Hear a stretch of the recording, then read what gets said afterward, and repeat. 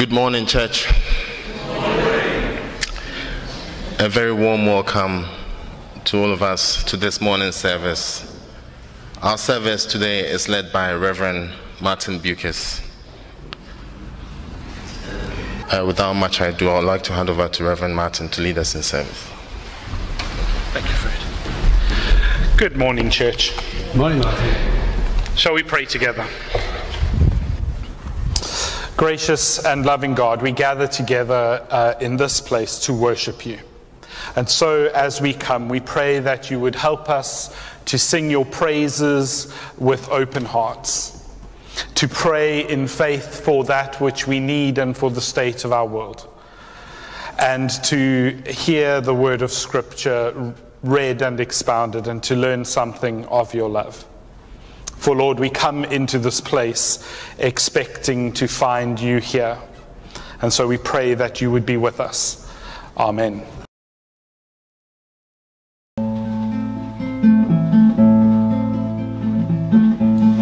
He is here, He is here, He is moving among us. He is here, as we gather in His name. He is here, and He wants to work a wonder. He is here, as we gather in His name. He is Lord, He is Lord, let us worship before Him. He is Lord, as we gather in His name. He is Lord, let us praise and adore Him. Yesterday and today and forevermore the same.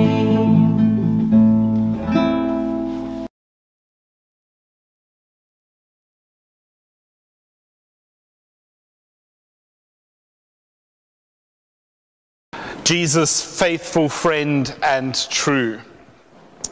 We come in worship, but we come knowing that we are people who are not as true as we wish to be.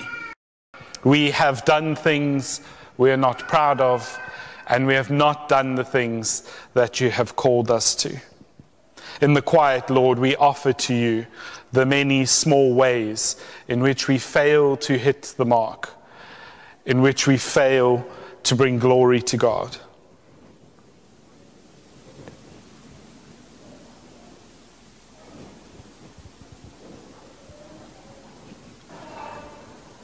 Lord, we know that you are just and you are good and that you are forgiving, and on that we depend. We say together the prayer which Jesus taught us. Our Father, who art in heaven, hallowed be thy name. Thy kingdom come, thy will be done on earth as it is in heaven. Give us this day our daily bread, and forgive us our trespasses, as we forgive those who trespass against us. And lead us not into temptation, but deliver us from evil. For thine is the kingdom, the power, and the glory, forever and ever. Amen. People throughout his life came to Jesus in search of healing and of mercy, and to all of them Jesus said, your sin is forgiven, go in peace. Amen.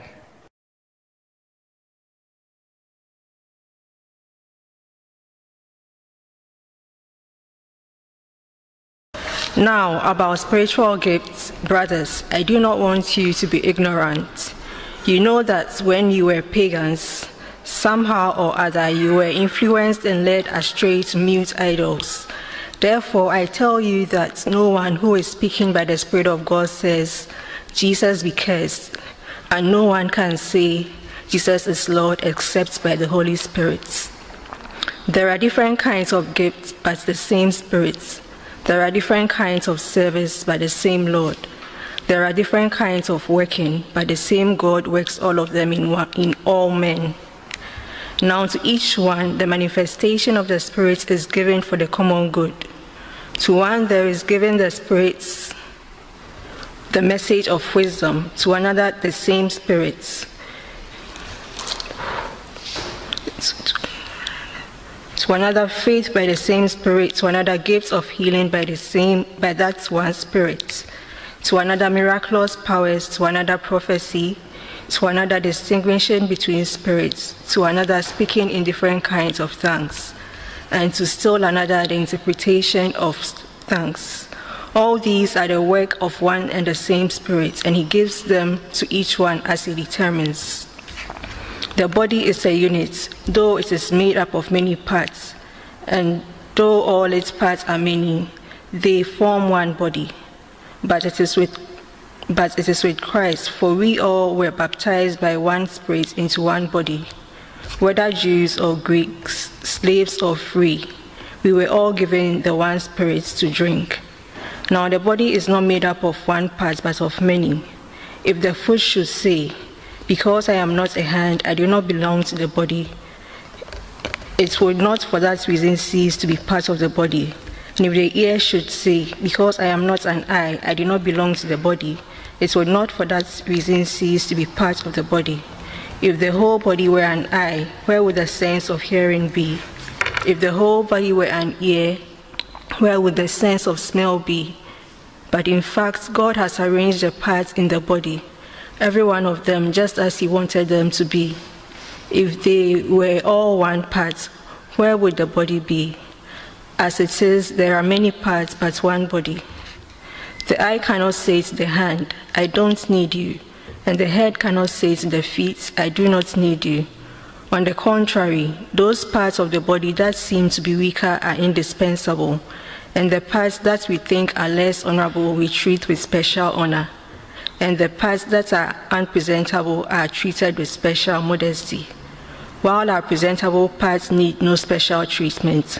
But God has combined the members of the body and has given greater honor to the parts that lacked it, so that there should be no division in the body, but that its parts should have equal concern for each other. If one part suffers, each part suffers with it. If one part is honored, every part rejoices with it. Amen.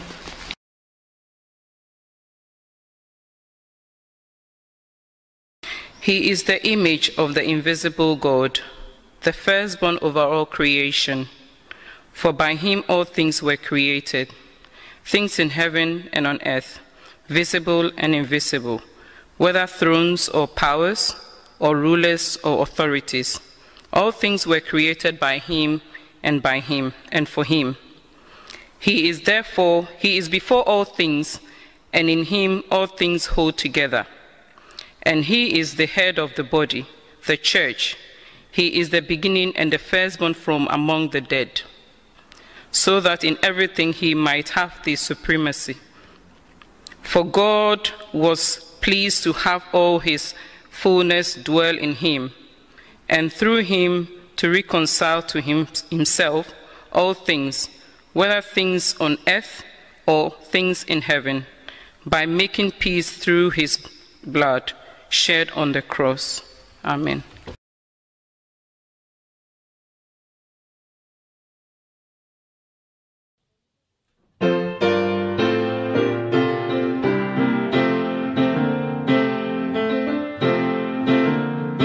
Hear the call of the kingdom, lift your eyes to Him. Let His song rise within you as the fragrance of the rain. Of our salvation, mercy came in Christ.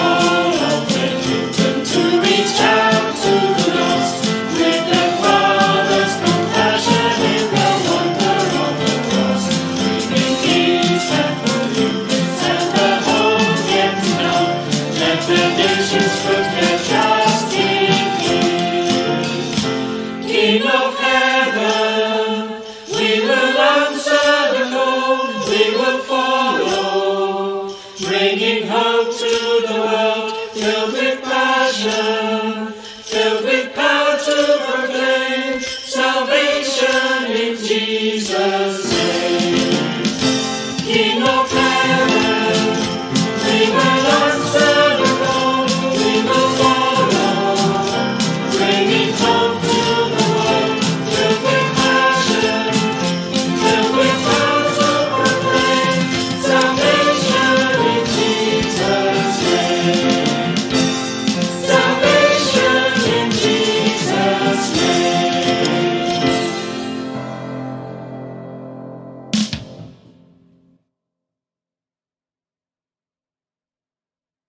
This week, we're going to think a little bit about a line which comes up 3 or 4 times right near the end.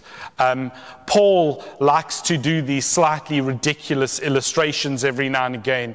And so he speaks about hands telling feet that they don't need them.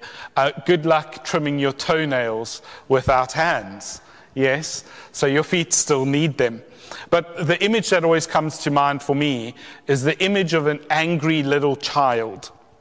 I don't know if you've had this experience. It may have been you, it may have been children you were helping, but someone who is trying to tie their laces. And they tell you, I don't need you to help, and they tie their laces. And the immediate thought that runs through my head when a 5-year-old tells me they don't need my help is, oh, good luck getting lunch then. Or who's going to drive you to school or your friend's house? Who's going to run your bath or tuck you into bed? We might not need help in one very specific area of our lives when we're a child, and we want to gain that independence, but we still need help in other areas. It's a good illustration of what church life should look like.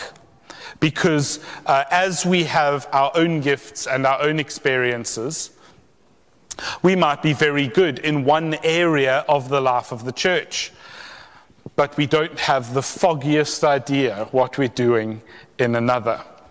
Unfortunately, too often we find that we are stuck in an area doing something in the life of the church where we're not particularly gifted for it, where there's someone else in the room who is, but we find ourselves doing it because no one else offers.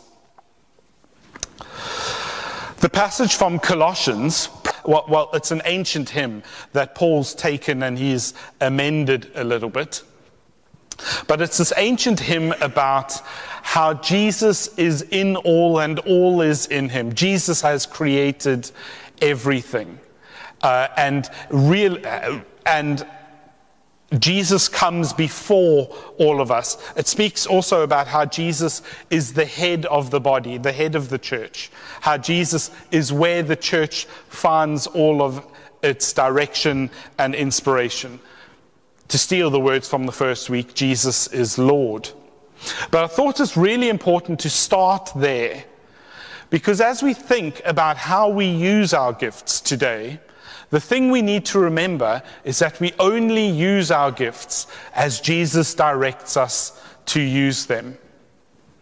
If Jesus is the head of the body and we are the body, you would hope that the body does what the head wants it to. When our bodies start doing things that our head doesn't want them to, generally we go to a doctor because something's wrong with our body at that point. And sometimes that's just about us losing ability, but sometimes that is about something being wrong, something being sick within the body. That hymn from Colossians also draws a picture for us about how we as the body are not defined by our sin, by our failings. Rather, we're defined by our purpose. We are Christ's body, so we're the moving, doing, acting bits of Jesus on earth. We have a purpose as the church, the purpose to continue the faith that Jesus has left us. So we're going to look at a few verses from the bottom end of our reading from Colossians. From Corinthians, where Paul sort of gets to the point of what was going wrong in the church in Corinth. Because he's gone to quite some extent to explain to us what the gifts of the Holy Spirit are. He even lists some possibilities. The list isn't exhaustive, though. And then he goes to speaking about us being a body. Us, the hand saying to the foot, I don't need you. And so these are some of the things he tells us that I think are important. On the contrary, this is after the I don't need you. On the contrary, those parts of the body that seem weaker are indispensable. So, as a good Methodist minister, I should not use a violent example, but I'm going to, because this will get the point across. Our internal organs are not very strong, yes? They are well protected. If you were to walk up here and I were to punch you in the kidney, how good would you feel about it? Not very, right? It's not designed to take a knock at all. And yet, if we never had kidneys, life would get very, very difficult very quickly. Only for about, how long has dialysis existed? 40, 50 years? Probably not more than 50 years. 50 years ago, if your kidneys weren't so good, that was it. You were coming to the end of your life. Now we can extend it slightly. But those gifts within the body of Christ, which are a little bit hidden, that we don't see every day, are actually the ones that are almost the most important. We'll come back to that.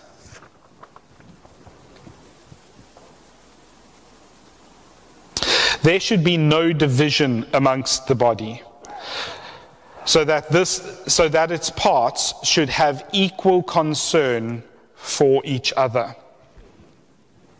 But the problem with using our gifts in the life of the church is too often we will see someone doing something and think, I could do that. I think God's given me the gifts to do that. And we try, and someone says something disparaging, and then we never try again, even though we were right in the first place that is the gift that we have. But we've never used it again because one person said something to discourage us from doing it. But on the other hand, we might be good at something, but we're not always great at identifying what we're good at. And so we never use that gift because no one's ever come to us and said, Nick, you are really good at dealing with small children, unlike me. So every part should have equal concern for the other. We should be encouraging each other to use our gifts. And we should probably be telling off the people who make someone feel bad for trying. There's a church in the States run by, was founded by a crazy pastor named Nadia Bowles-Weber. She's wonderful. And she described her church as anti-excellence and pro-participation. And if that's not what this passage is saying, I don't know what it is. Because it's about us getting stuck in, even if we're not very good at it to start. No one is good at something the first time they do it. And then Paul goes on, if one part suffers, every part suffers with it. I think it's fair to say that the body of Christ is not as strong as it could be, is not doing what it could do, is not glorifying God in the way we can glorify God, unless all of us are using our gifts the way God intended us to use our gifts. If one gift is put down, the whole body suffers as a result. And so I'm going to tell you a story to sort of bring this all together. I've spoken about these retreats before, but I used to be involved in retreats as a teenager and into my early 20s, where people would go away for a weekend to encounter God and to discover God's love. And the way the weekend was set up, with all the things that needed to be done, it was set up the way the church should work. I say should because I'm not sure we always get this right. There's all sorts of different jobs in the weekend. The first job are the ministers and lay leaders. Now, the ministers and lay leaders' jobs are to keep the conversation about God throughout the weekend, to not let it get too distracted and going to different places, but also to see to all the practical things, to make sure everything is happening over the course of the weekend. There is the minister in charge, and there's a lay person in charge called the lay director, but then there's also trainees for both of those positions on the weekend. Because if we're not teaching other people to do our jobs, I'm not sure we are honoring God. If we're not using our gifts and teaching others to use that gift within them, I'm not sure that we're honoring God. The person I always think of when I think of those roles was a man named Tony Pickles. Tony always dressed in boring black, I think it was black jeans and a black t-shirt. You never see Tony in anything else. But Tony always had this amazing, over-the-top, bright waistcoat on. Tony was in Army Special Forces a very long time ago, and so he was a pretty intimidating sort of guy. He had all the scars you would expect on a person that had lived a life of fighting. And yet, on any of the weekends I worked where Tony was around, Tony was the person everyone went to if they didn't know what was happening. Because they knew that despite Tony's life experience, he was there for one purpose, that was to help lead the people to use their gifts. And Tony was always gracious to them. Another group of people on the weekend are the people who gather together to pray, whether they were praying at the weekend or with speakers or at home. There were people praying all the time. Because some of us just have this burning desire within us to pray for ourselves and each other and God's world. And what's the point in us coming together as church, whether it's on a retreat or us together as church, if no one's praying for what we're doing? Amazing lady named Lynn, and Lynn was the most gentle sort of person you would ever meet. Her children were the complete opposite of her. They were complete nutters and a lot of fun. But Lynn was incredibly gentle. And if you were struggling, Lynn is the sort of person who you didn't even have to say to her you were struggling. You would walk past her and she would just grab your hand and say, I want you to come to the prayer chapel with me. Because Lynn had that sort of a connection with God, because she used her gift of praying for people all the time. Speakers, people whose gift it was not to give amazing sermons, but to stand up and to tell their story of their journey with Jesus. The person who always comes to mind for me for this, his name is Cameron. He happens to be one of my best friends. What Cameron was amazing at was standing up and reading a piece of scripture and telling you a story. And you like hung on that story because you just wanted to know what was coming next. And sometimes all people need from us is us to share our stories of our journey with Jesus, because that's what they need to hear in their lives. Then there were companions, people who walked on your journey with you. So people who were always with you. They shared your dormitory. They had conversations with you along the way. And the person I always think of when I think of the companions is a man named Roderick. Roderick had a really difficult life. He'd ended up homeless at one time, but Roderick was a big man. He was at least 6'5" and probably 4 feet across his shoulders and more than 4 feet across his belly. But Roderick he just had this ability to listen to you so that you knew that you were understood. Sometimes like you'd been understood for the first time in your life. And there are people in this room who are like that. And then there were the fairies. We called them the fairies. They were the helpers. The helpers were the people who you never saw. They were the people who made sure you got dinner, and they were the people who made your beds. They were people who cleaned up your table when you went out the room and you came back and your table was perfectly sorted out. And you're like, I'm sure I left stuff everywhere, and there were sweet wrappers. The people who come to mind when I think of this were Shirley and Richard. Shirley was Tony's sister. She was a tiny little lady, but she had the most energy you've ever seen in anyone deep into their 60s. And the energy didn't come from her being a naturally energetic person.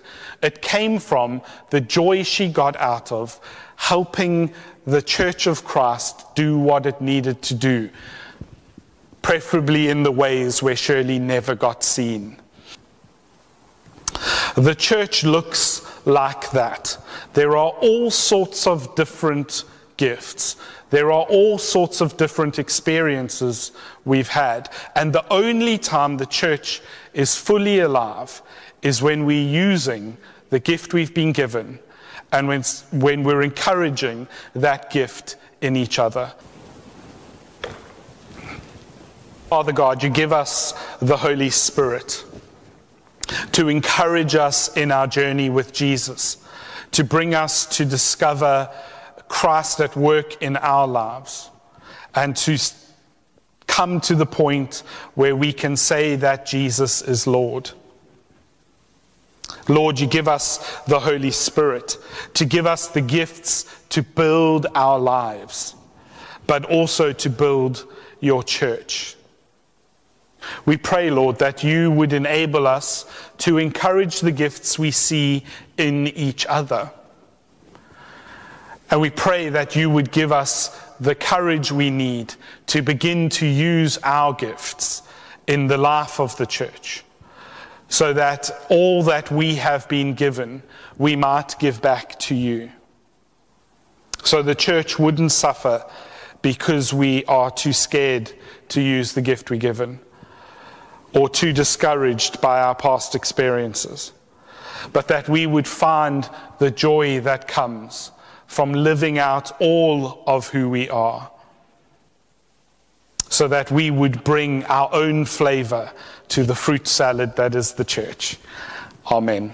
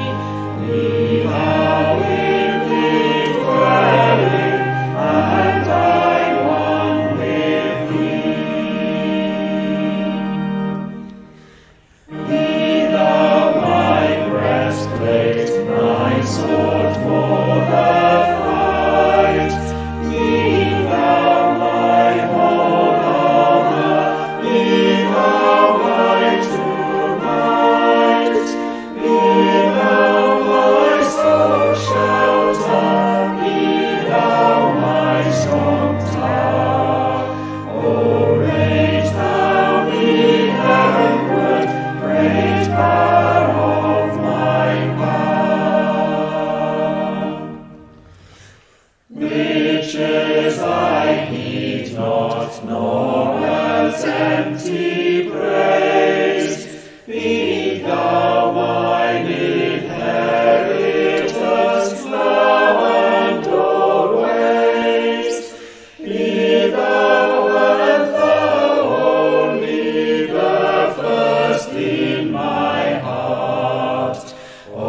sovereign of heaven, my treasure thou art. My King of heaven, thou heaven's bright sun, O grant each joys after victory is won. Great heart of thy own heart, whatever befall, still be thou my vision, O ruler of all.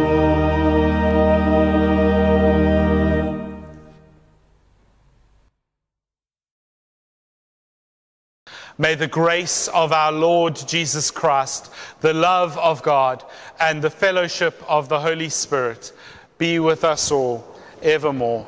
Amen. Go in peace in the power of the risen Jesus to live and work to his praise and glory. Amen.